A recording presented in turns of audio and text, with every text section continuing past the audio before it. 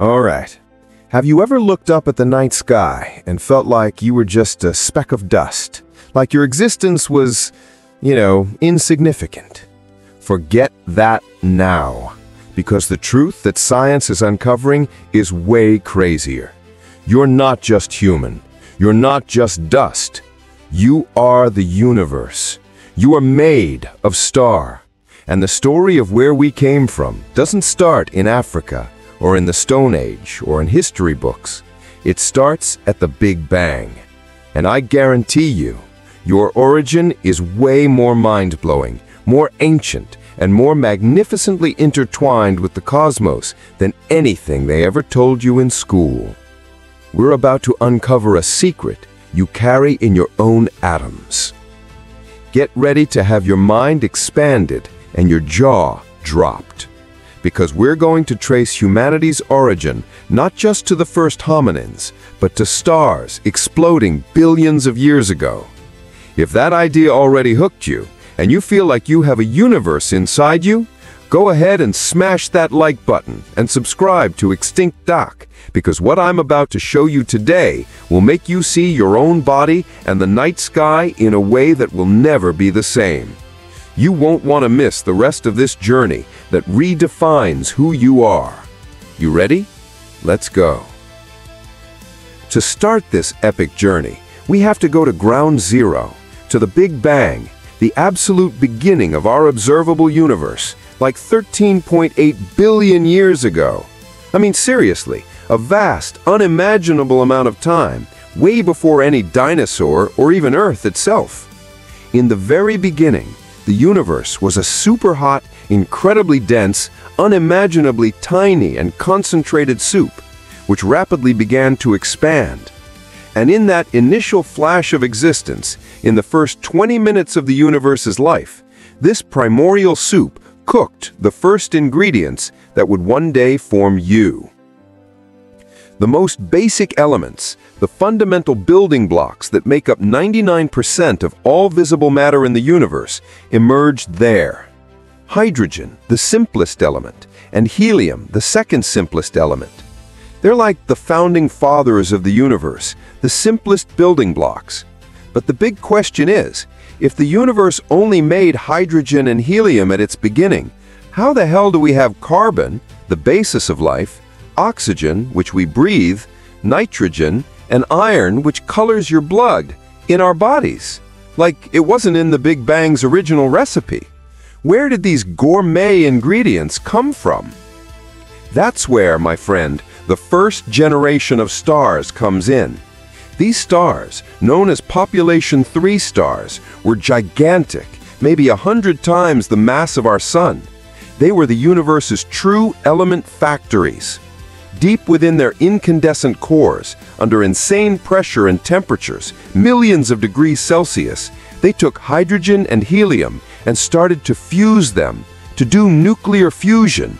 They literally created, like in a gigantic cosmic furnace, all these heavier elements that make up every cell in your body and everything around you: carbon, oxygen, nitrogen, and calcium, which is in your bones and teeth, and iron, which colors your blood, in their incandescent cores. They were literally forging the heavier elements that make up every cell in your body. Think of a gigantic atomic power plant, but one that emits light and heat, and whose main product is the essential raw material for life. But there's a catch. For all this to reach you, these stars had to die. And it wasn't just any death. It was the secret of your existence, a cataclysmic event that would change everything. All right, the first stars were essential. They created the fundamental elements for us, but they had a grand and violent destiny. They weren't forever. They had to die. And what a death, my friends. We're talking about supernova, the biggest and most violent explosions in the universe, a cosmic fireworks show no one on Earth can even imagine. When a giant star, with many times the mass of our sun, runs out of nuclear fuel, mainly iron, it collapses under its own gravity, and then, boom! It explodes with unimaginable force, releasing more energy than the sun will produce in its entire lifetime in a single instant. This supernova explosion isn't just a light show. It's the true cosmic recycler, the biggest recycling program that exists.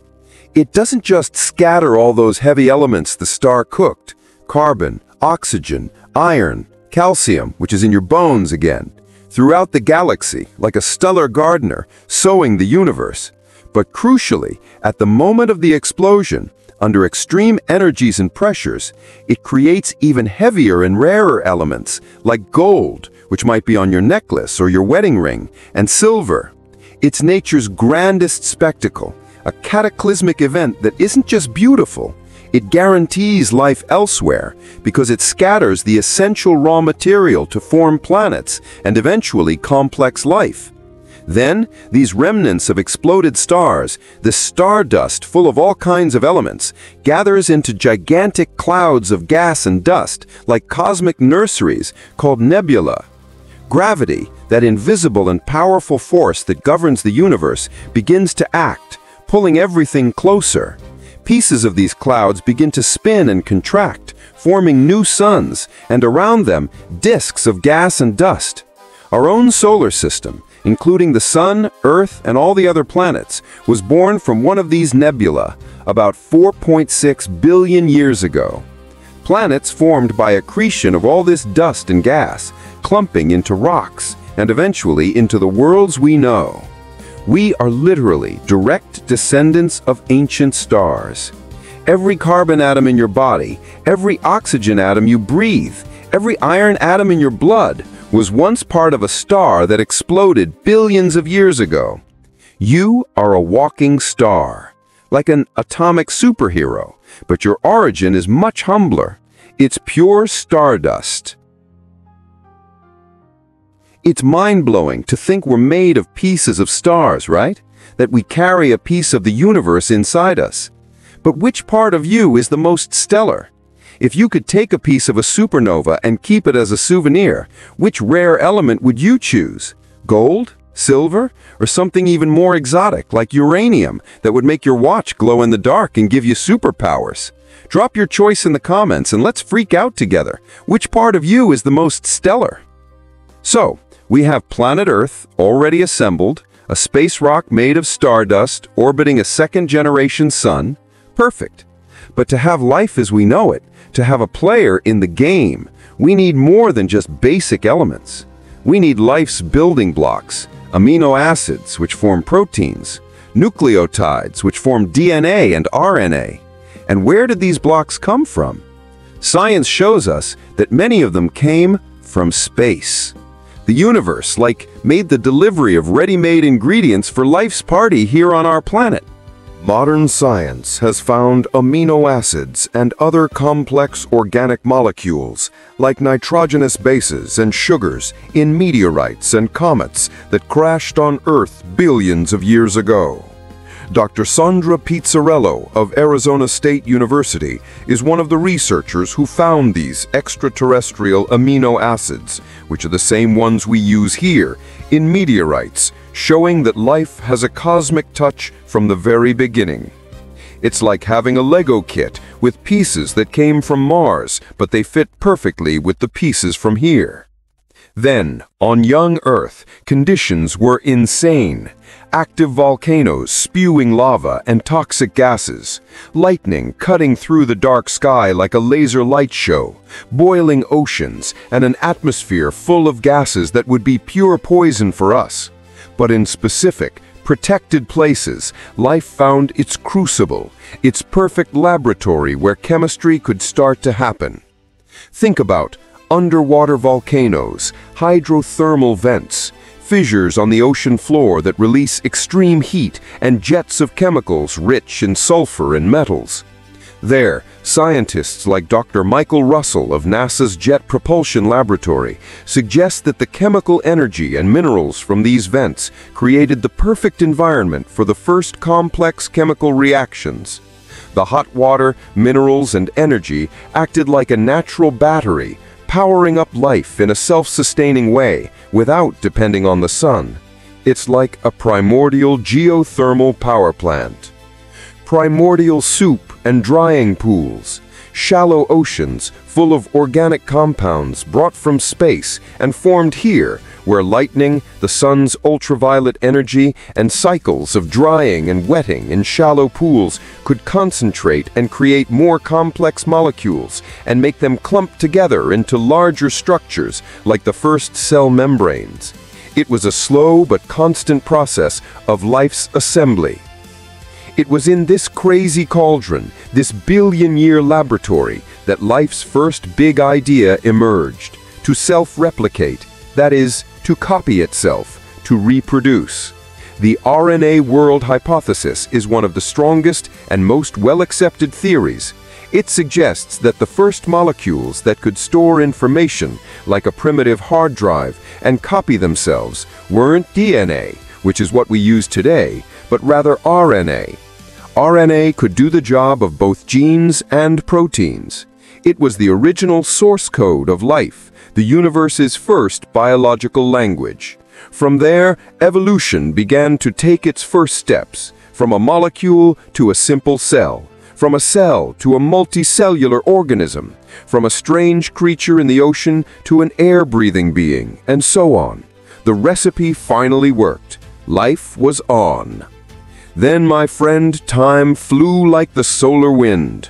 Life continued its evolutionary journey for millions and millions of years, a story of success and adaptation, of trial and error, from single-celled organisms to multicellular life, from fish to amphibians to reptiles to mammals, and then finally to our ancestors, the primates. And this is the part of the story that's about our branch on the cosmic tree of life, your beginning here on Earth, your debut on the universe's stage. We didn't come from apes that exist today, no. We and modern apes share a common ancestor. And there in Africa, due to drastic climate changes that created the Great Rift Valley and transformed dense forests into open savannas, life began to get different. Our branch on the cosmic tree of life began to stretch and branch out, taking a unique path, different from all other primates. The big skills we unlocked, the upgrades that made us who we are, were crucial for our ascent. Bipedalism, walking on two legs. Around 6 to 7 million years ago, with Tumai, Sahelanthropus chidensis, in Chad, and then the famous Lucy, Australopithecus afarensis, in Ethiopia, we started walking upright on the savanna. This freed our hands for a ton of things, carrying food, babies, and gave us a higher vantage point to spot predators over the grass. It was the first step towards freedom. Tools. We invented everything. With Homo habilis, about 2.5 million years ago, in the famous Olduvai Gorge, we started making stone tools. This opened up a new menu of meat and marrow, supercharging our brains in an absurd way. Mastery of fire, the cheat code. With Homo erectus, over 1 million years ago, not only used but controlled fire, cooked food, protected ourselves from predators, stayed warm, expanded territory into cold climates. This was a total game changer, a turning point in the game. Big brain and language, the final and continuous upgrade. This supercharged diet, the tools and fire made our brains grow like crazy, reaching the size they are today. We became smart enough to plan complex hunts, talk, create art, think abstractly, and tell epic stories, like building reality shows on cave walls. With all these skills in hand, we didn't stay put in Africa. The out of Africa happened, our great migration, the global expansion of our tribe. Homo erectus left Africa nearly 2 million years ago, colonizing Asia, reaching as far as China and Indonesia, and then Homo sapiens left again, spreading our species across the entire planet, reaching the remotest corners, like colonizing the moon, but here on Earth, facing real challenges. We who started a starburst spread like one, covering the universe with our existence, leaving an indelible mark. It's crazy to think we're stardust, right? And that we left Africa and conquered the world. What do you think humanity's next big step in this cosmic journey? Going to Mars and building a space colony like in The Martian? Changing our DNA and becoming cyborgs like biological transformers? Or something we can't even imagine? Something that's yet to be written in our evolutionary source code? Drop your vision for the future in the comments and let's dream together. What's humanity's next level? And if you want to gain more access to these plot twists of evolution, to cosmic stories, and to the most epic sagas of prehistory, you know what to do. Subscribe to Extinct Doc and hit the bell because our story is far from completely told, and we don't want you to miss anything. Leave a like if this journey through time and space blew your mind, and share this video with that friend of yours who thinks they're just another human on Earth. Show them they're made of stars, and that we're part of something much bigger. Thanks for hanging with us. See you next time.